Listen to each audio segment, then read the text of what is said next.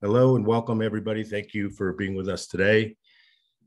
We are broadcasting live from Park City, Utah, where I am, and New York City. And Ziwei, I'm going to get it wrong, but where are you? New York City as well. New York City as well. So welcome. Thank you for being here today. Big shout and thank you to the Family Office Insights community for being so attentive and participating in our webinars since COVID. And as many of you know, we've done 2 in-person New York City events for pitches like we did prior to COVID. And so we're going to do that going forward piecemeal. We're going to take it easy and see how it goes. Masks and COVID passes as best we can. So we're, as you know, we can't hear or see you, but you are participating virtually, and we welcome and encourage questions as we go along. So feel free to put your questions in the chat box or the Q&A, and we'll get to as many as we can as we go along here today. David has been on the docket to talk to us about his company, and so we are certainly happy to have him finally. It's mostly our fault because we had a couple false starts on our end, but we're excited to have him.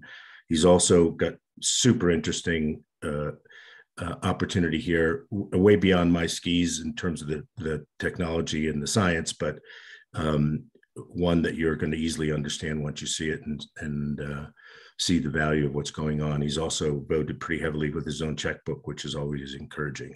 So really, really cool science, advancing things that are currently of interest to us in the COVID environment in some way or another. So I think you'll find it all very interesting.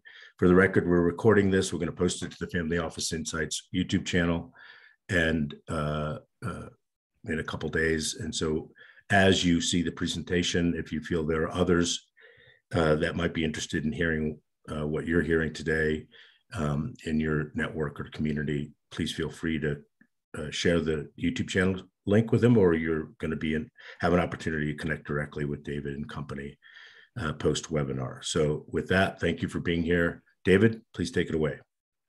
Thank you so much, Arthur. So I'm David Longo. I'm the CEO and founder of Ordaos, and I'm joined by Ziwei Liang, my director of R&D. Do you want to introduce yourself quickly, Ziwei? Hi, everybody. I'm Ziwei. I did my PhD and postdoc at Imperial College London, focusing on epigenetics. After that, I moved into translational research and drug development at GSK and later at New York tri-area, focusing on antibody discovery research and oncology cell therapy.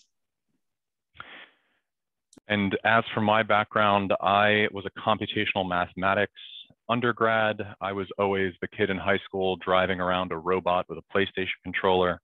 I also ran a network security challenge lab in high school for 3,000 students that was reviewed by Kevin Mitnick.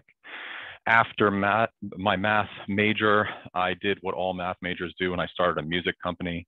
That music company focused on a cappella music, vocal music exclusively, and we became the 8th largest recording studio by revenue in the country. After we had won all the awards that we could win, and all of my groups won all the competitions that they could win, I decided to go back to school. I did a biotech master's at Harvard, and an AI graduate certificate, a graduate degree at Stanford. And I also did entrepreneurship at MIT, where I met my co-founder, Dr. Ulo Palm, who spent 30 years in the industry at companies like Schering-Plough, Novartis, Allergan, and now Vaccinity. With that, I can get started telling you about Ordaos. Ordaos is a coined term meaning to bring order to the chaos. We are a lead design and optimization company that custom designs proteins with machine learning. We're currently raising our seed extension round for $3 million, and I'm excited to tell you about this opportunity. As we see the current state of drug discovery, it's as if you're going to buy a suit for an interview, but you can only shop in a kid's thrift store. Nothing fits, and you're lucky to get one decent option. This process currently takes 4 years and $580 million, And the reason it's so hard to get something that fits is because you're starting from a predetermined library. So typically on the order of millions or billions of molecules, when in the case of proteins, which is our focus, your search space is on the order of 10 to the 130th for proteins that are just 100 amino acids long, so just 100 residues long. These are very small proteins. What we believe that we are is the expert tailor customizing de novo drug designs to meet any product requirements. So that means that we can take across multiple objectives, so binding, potency, off-target specificity, as well as solubility and all of these things. We can custom design drugs to meet all of those requirements simultaneously. And we believe that at least someday, we'll be able to do this in a total of 2 weeks, from lead design or from target ID to preclinical in 2 weeks. If you can imagine it, we can design it. We like to say that as an example of this, we had a vendor who was doing flow synthesis, chemical flow synthesis of proteins, and their machine just really liked alpha helices. And at the time, we were outputting beta sheets and loops and all of this. Overnight, in just a few lines of code, we changed our system to output alpha helices. And lo and behold, in the morning, we were able to output alpha body structures with just 3 alpha helices. Our product is a product called Apollo. I'm going to introduce you to the concept of Apollo, and then I'll show you Apollo. So here, meet Apollo, the Ordaos protein design engine. This is Apollo learning to speak the language of proteins. She studies databases like UniRef, like PFAM, like ProCite, and she looks at combinations, bigrams, trigrams of amino acids to learn the language of structure, the language of function, the language of physiochemical properties. Along the way, she has an adversary. So she has someone saying, that looks fake, that looks real, that looks fake, that looks real. And so she fails until she starts fooling the adversary. At that point, she's ready to generate novel sequences. Once she does this, she lifts some weights and she starts looking at protein 3D structure. With the advent of DeepMind's AlphaFold 2, as well as other structure prediction tools, she has a vast database available to her, and she has the ability to decompose proteins and learn deeply about what makes a solid structure. Finally, she combines all of this together in a system similar to the way that Tesla evaluates its driving behavior to output things like isoelectric point, immunogenicity, solubility, all of these. That means that with one network, we can go from previously from a sequence or structure to all of the opposite sequence and structure, as well as all these properties. Or we can sample and generate completely novel therapeutics from this. Eventually, she starts playing a little game of tennis with herself, where she says, try protein X. And then the other Apollo says, well, it failed the aggregation assay, try again. This is the same technology that Google uses to play breakout, chess, StarCraft, and it all happens in silico, meaning you never have to break the plane to in vitro. We've started with some early properties that we are confident in, and we can grow these the more access we have to in vitro. Another opportunity here is optimization station, where just like Lucy and Ethel were at the conveyor belt, Apollo plays with her friend at the conveyor belt, changes residue by residue, manipulates each one to search the functional landscape and the optimization landscape of this protein to get to the best possible result. As I said, this product is ready. It's in market currently. It's being used by our end users to develop drugs for our partners. This is a dashboard view. This just shows you overall the types of experiments that we're running and some values. This is an actual run of a HER2-positive breast cancer program where we are designing mini proteins between 50 and 150 amino acids. Specifically here, we're looking for 50 to 90. And what this shows you is over time, an increase in differential binding, meaning the difference between on-target binding and off-target. So in something like HER2 positive breast cancer, you have cardiotoxicity, you might worry about off-target effects. So we're trying to minimize that while maximizing the on-target efficacy. Similarly, as I mentioned, we can do optimization, meaning that we can take a known scaffold, a known structure, and manipulate it just so that we increase the binding, we increase the solubility, we increase whatever it might be. And you get these beautiful multi-objective views at each stage. We are in the process of adding the three-dimensional AlphaFold views and whatnot at the moment. The business model is a pipeline through partnerships. So this means that we focus on partners who have patient-first disease platforms, rapid prototyping, humanoid models, as well as preclinical development and IND filing. In the case of Vyant, for instance, they're providing the target ID and validation, they're providing the organoid models and the mice, and we're providing the lead. We work with our partners to drive towards IND as quickly as possible to then sell off our IND to pharma. As I mentioned, Vyant Bio, so Vyant, formerly known as Cancer Genetics, now the owner of Stemonics, publicly traded company. This is what we're building with them. This is our Cerberus project. And they are providing people, partnerships, process, and we're providing the technology to drive towards a repeatable pipeline for drug discovery. That includes accelerated and agnostic drug discovery across multiple therapeutic assets with rapid response to therapeutic needs in assets that are targeted to multiple genetic biomarkers that are de-risked using our technology and using human biology, and reduce negative immune response through our technology as well. So David, can I ask you to pause 1 second? Yes, sir. Because I just think this might be helpful. The delta or the contrast between how it normally takes time-wise and money-wise, and how your technology reduces that so dramatically is pretty dramatic, right? So there's a big difference. Would you say that that's largely because of the Apollo's AI learning ability? Like, these are, current buzzwords that everybody thinks is going to work, but is that the essence of it? Yes. So previously, this was done based on physical principles, based on solving differential equations, right? I mean, deep physics.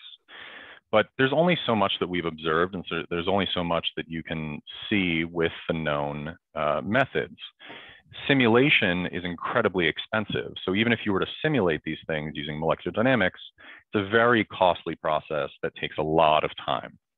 So what we're able to do is look through this vast growth in public data sets, as well as some private data sets that we've gotten our hands on, and learn to fill in the gaps. So we're not having to exactly solve these systems. We can get approximately there fast enough that we can keep iterating. So it's some combination of something similar to simulation with this inference that the AI has learned that can get you to traverse the landscape of optimality in very short periods of time. And then following that logic, would quantum computing compress it down to, 2 days instead of 3 weeks? And I'm using the wrong numbers, get my point though. I do get your point. It's a little difficult to talk about quantum computing because it's a buzzword, but the hardware is not there yet, right? So we have some time before the hardware is truly effective. That being said, one of my senior engineers was chosen just for that purpose. He has a vast background in quantum physics and quantum computing, and that is on our timeline of next steps. Basically, we've in the multi-scale approach where you look at whole protein connecting with whole protein, and then you look at residue connects to residue, and then you look at binding interface connecting to binding interface, the addition of quantum would be very important to the smallest scale. But there's a marginal return to these things, right? So we're factoring that later in our process so that we can master the rest first. Yeah. So, and forgive me for doing this at this juncture, but I think it would be helpful in that your AI is filling in the gaps, that because you don't have to be precise with the gaps, and now you've got an outcome. Have you been able to demonstrate that outcome is correct? It's funny that you mentioned that, Arthur. So he did. I didn't set this up, guys. I swear. So these are some example results from that program that I mentioned in HER2 positive breast cancer. This is entirely in silico. We've done some of this in vitro, and we have the tests that we're awaiting results from within weeks. So the standard of care Perjeta is a $3.2 billion a year asset, and it is a large antibody. So this typical Y shape that we're familiar with in antibodies, it's about 100 kilodaltons in size. Using third-party tools that demonstrate docking, we achieved equivalent docking performance in a molecule that's 93% smaller. Now, why is that important? Because tumor penetration is actually a major problem of Perjeta and Herceptin and similar. So that means that the antibodies can get the outside of the tumor, but by the time they make it to the center, the immune system has figured out a way to defend the body against that antibody, or I should say defend the tumor against that antibody, which means you never get the whole tumor out, and our molecules will be able to penetrate deep and get to that core of that tumor faster. Now, in early tests, we've synthesized these, meaning that we've gone from digital bits to physical atoms, and from the 2-letter binary code to the 20-letter amino acid code. These were synthesized with flow chemistry, with high purity and structural soundness, as well as very little, if any, aggregation. Unfortunately, the in vitro tests following that were mishandled by a partner, so we are redoing that at the moment, and we'll have those results shortly. And you're optimistic, obviously. We're tremendously optimistic, 100%. And even if those results are not optimistic, we have another set of results coming in from our collaboration with Twist. Speaking of those bulky, heavy antibodies, we did an antibody affinity maturation, meaning that we optimized sets of antibodies for COVID, and we expect to get those results hopefully by JP Morgan as well. Super cool. Yeah. Speaking of Twist, we're not just science, we're also business. So we've proven traction from idea to $1 million in revenue run rate in just 18 months. We've only been around since December of 2019, and we hit that milestone midway this year.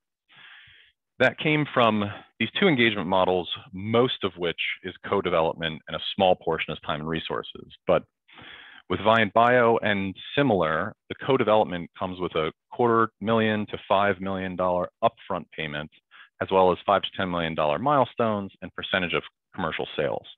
At our current calculation, we believe that this amounts to a $30 million risk-adjusted net present value for any given asset. And by any given asset, I of course mean any typical asset, something like a Herceptin, something like a TNF alpha. On average, it amounts to about 30 million. The time and resources we typically do either as a proof of concept, so an MVP with someone like Twist, or as a development program for our partner. So Vyant Bio, their child company, Stemonics, is looking to increase the efficacy of their drug development program. They're looking to build some AI into that, and we've been supporting them for several months in developing that technology for them. As I mentioned, we are on a mission to design more drugs, but also to cut development times in half. This is my co-founder, Dr. Ulo Palm, who said the AI-based drug design engine Ordaos has developed is a method with game-changing potential.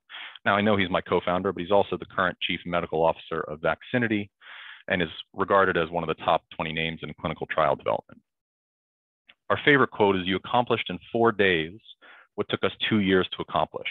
This was in a program with the Medical University of South Carolina to take a set of about 1,000 targets, possible targets in the epithelial mesenchymal transition in breast cancer and reduce that down to the most likely suspects. We were able to use causal modeling, time series analysis of RNA-seq and gene regulatory networks to reduce that 1,000 down to 2 that were the prime suspects. If they had done that via in vitro methods, assuming that they could get to the same result, it would take them about 2 years. This is a sampling of some of our pipeline, including HER2 positive cancer, where we're focusing on cholangiocarcinoma, the rare disease, as well as those proprietary targets in metastasis, COVID, and AML, where we're looking at CLL1. Most people like to ask us, why would you choose HER2? It's a red ocean. And my answer is, we chose it because it's a red ocean. And by that, I mean, we need data for AI. There's a plethora of data in HER2. There are wonderful baselines to choose to outperform. And that gives us a starting point as a proof of this factory that can then spit out drugs on a ridiculous timeline at any given time. In terms of the money side, the target market, we consider the TAM to be the global protein therapeutics market. Why do we consider it that? Because we can substitute our mini proteins, our 50 to 150 amino acid mini proteins, for any antibody on the market. So we can directly compete in that space, providing a superior alternative. Not to mention, because of the size, we can also create binders that are a portion of a cell therapy. So think CAR T, CAR NK, we can be a part of that program. Now, our obtainable market is set based on the net present value of these assets, 10 programs, which we believe will be on the small side. This is tremendously scalable. So the resources scale linearly in the cloud. It's just a matter of duplicating the software and running a new program. So we should be able to take on a number of programs at any given time without much of a scale of labor. In review, we are a molecular native team. So everyone on my company can speak both bio and AI with a robust advisory board. We were founded in December of 2019. We are located in Hudson Yards, New York City. We've been validated and commercialized. I have personally invested about $5 million to date, with angels investing another $1 million. We're generating revenue through several programs and partnerships and pipeline. And we have 20 employees, most of which are located in New York, but are dispersed internationally across Romania, Ireland, Greece, and Algeria. This is a sample of our leadership team, including myself and Zue, who are on the call now, Matthias Denek, who is our director of engineering and who had a previous startup in NLP and speech synthesis, and Josh Friedman, a postdoc graduate of the famed David Baker in protein design. Our board consists of myself and Ulo Palm, who I have mentioned previously and who is now the CMO of Xfinity. Our advisory council is made up of some large names in AI, such as the head of causal and predictive analytics at Novartis, Bulent Kazilton, as well as the industry expert Ken Getz, among others. We are seeking $3 million in funding to expand our biotech partnerships, generate more in vitro proof, deliver on our R&D roadmap, and bolster our IP portfolio through patent filing.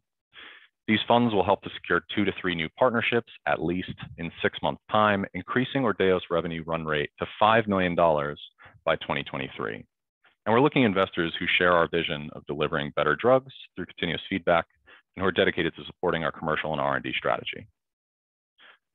With that, I hope you all have an interest in investing in the next generation of life-saving drugs. Is it too early to assign a valuation, and is the investment in the is typically done in a convertible note to work the valuation question, or? So at this specific point in time, we're working those details. What I will say is that I am looking to give away between 20 and 30% of the company for that $3 million. So our valuation is not out of this world, if that makes any sense. We're looking for a lead investor to set that valuation. We are talking to a number of VCs at the moment. But if a family office or an angel group is interested in speaking with us, we're happy to engage and pursue options there. We're not opposed to doing a convertible note in the interim, but those terms are being set at the moment. Yeah. Oftentimes when this type of, I'm going to call it disruption, but only because it compresses the time frame and the money involved, is there been pushback from the incumbents? Let me ask it differently. Why wouldn't somebody engage you if they're in the process of developing drugs? They look for a lot of in vitro proof, And that's why this extension is mainly focused on getting more in vitro proof on our side. There are a number of competitors, which we haven't spoken about. The competitive landscape, if you look at the AI and drug discovery space, it's more than 200 companies. However, the majority of them are focused on small molecules, which we do not work with outside of our time and materials engagements. The few that are in protein, there are about 10 of them, 4 or 5 of which are active. And those are about the same stage that we are. They have engaged with small pharma, maybe 1 or 2 large cap, and are just building out their proof now. But this is a huge shift in thinking, especially the de novo view, because the common logic is that you start from a scaffold that works and you tweak to make it fit, to make it compromise to your goal. What we're saying is, no, we're going to design this residue by residue, and that hurts people's brains sometimes. But it's our mission to set that up with proof. And for those who are in the know, why would that hurt their brain?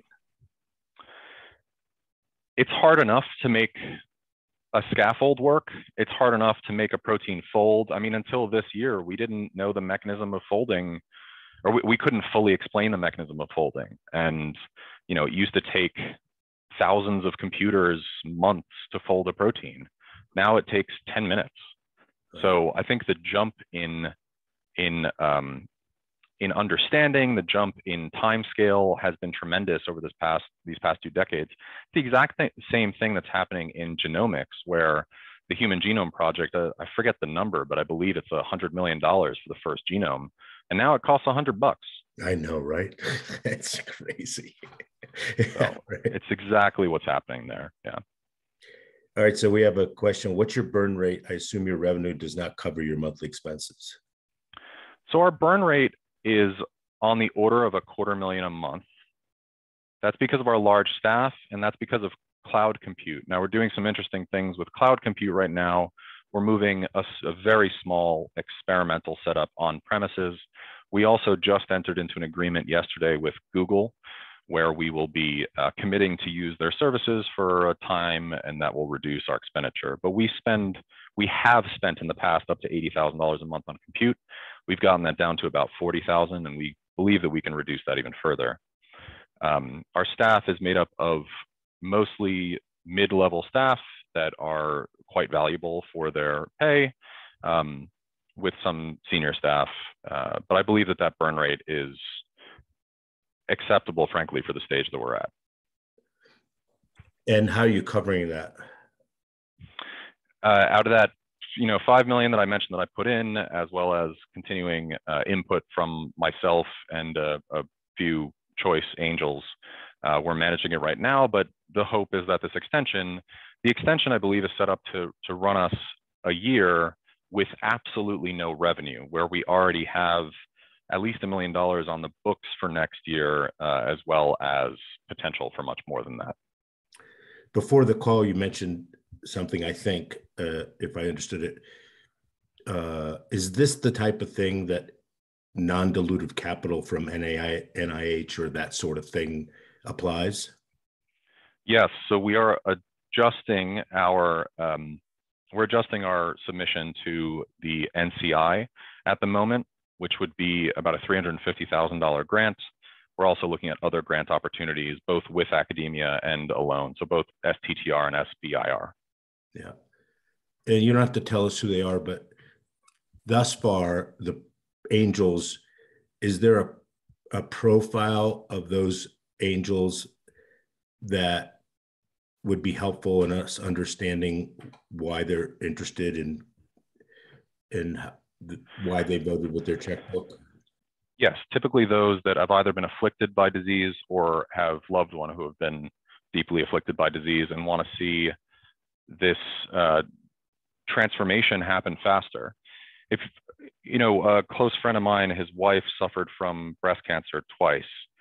She has the BRCA gene, and she had to go through this terrible process. The drugs that we have on market are incredibly detrimental to the human body, frankly. I mean, first of all, beat you up pretty bad, right? Chemo is awful to begin with, and the drugs themselves make you, you're happy to be alive once you're alive, but it's a hell of a process, right?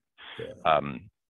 Our drugs are designed to make that better, to save some of that suffering, but still get to the root of disease. And I think that's where the angels who have invested have wanted to vote with their checkbook. Yeah, fair enough. What's the your time frame for this round? We're looking to close it in January. That could push a month later, but we're looking to close it in January. And if you were to suggest to the folks on the call here, and for those who they may know who fit that profile as an angel investor, is there? Can you talk a little bit about, a year from now, what you see this looking like? Yes. So thank you for bringing me to my backup slides. So first of all, I think the feedback that we've been getting from investors is that they're interested in having that in vitro in-house. So we have made the conscious choice to streamline our focus on AI, and we've made tremendous progress by doing that.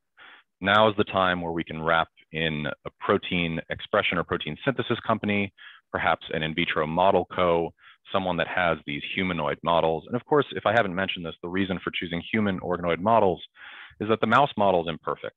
So we're getting into the human system as early as possible to de-risk that phase 1 and phase 2 of clinical trials.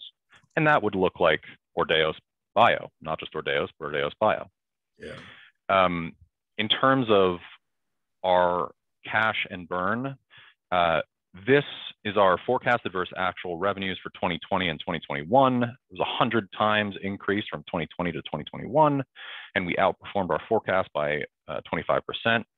Our forecasts show about a $4 million revenue in 2022 and about a $10 million revenue in 2023 through growing partnerships. Our expenses have actually decreased because of, experience. In 2020, there was this linear increase to our expenses. In 2021, there's only been a decrease.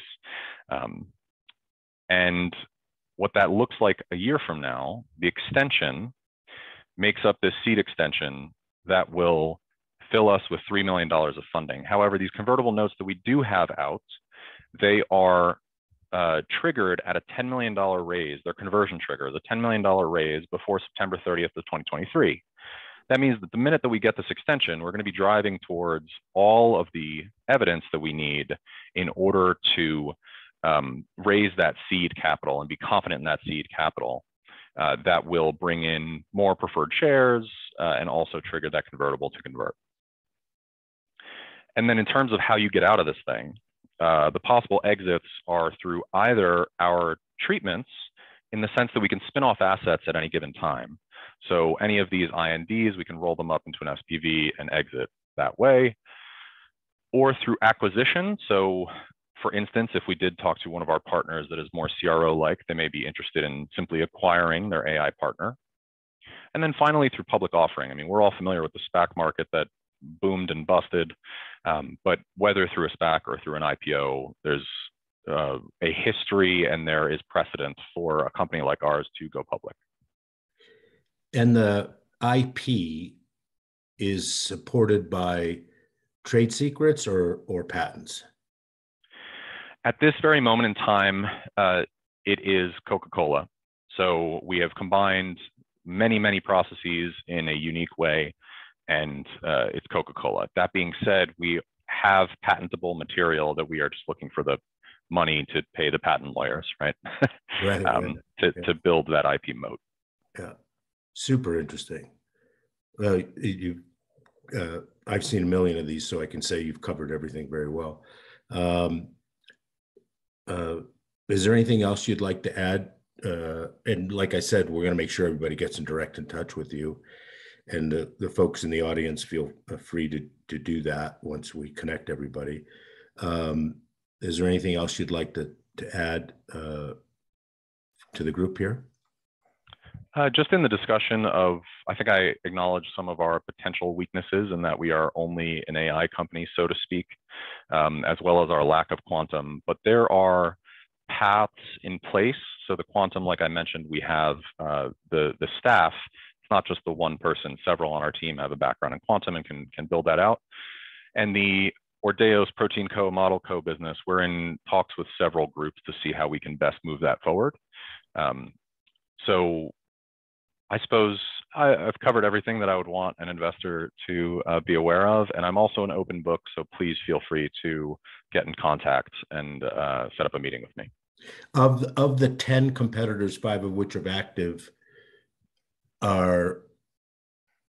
there's because of the size of the obtainable market just by itself, there's plenty of room for multiple ways to do this, right? The size of the market allows us to have different disease foci and different modality focuses. So that means, actually, if I can pull this up super fast, one of the competitors just got confirmation that we're on to the right thing, right? So they just did their seed. And as soon as I can open. Yeah, take your time. Where did that go? There. So these competitors, that one that I'm mentioning is Nabla Bio, and they are out of Boston, and they have the backing of George Church and Mohammed Al-Qurashi. They raised an $11 million seed. If we talk about their technology, they do one of the things that we do, which is representation learning. They also claim to have a multiplexed high throughput antibody assay. I'm not certain what this is. I'm not certain if this is in vitro or in silico. They don't make that clear. There are about 7 people, so we've got the size advantage, but that's Nabla. And that was a successful raise from Khosla Ventures, Zeta, and 50 Years. Menton AI and Protein Cure, they've both raised this $4 million seed about 3 years ago, which is equivalent, if you think, to the $6 million that I've put in, or that myself and Angels have put in. And Menton has this focus on macrocyclic proteins, which means they're focusing on oral delivery of proteins. They use quantum algorithms. You know, it's up for discussion how important those quantum algorithms are or how effective they are. And Protein Cure is doing similarly. They're focusing on smaller than 100 amino acids, and they're also taking a more commercial approach. So they've partnered with AstraZeneca and Daiichi Sankyo. Each have 19 people. Protein Cure is advised by the CEO of Atomwise.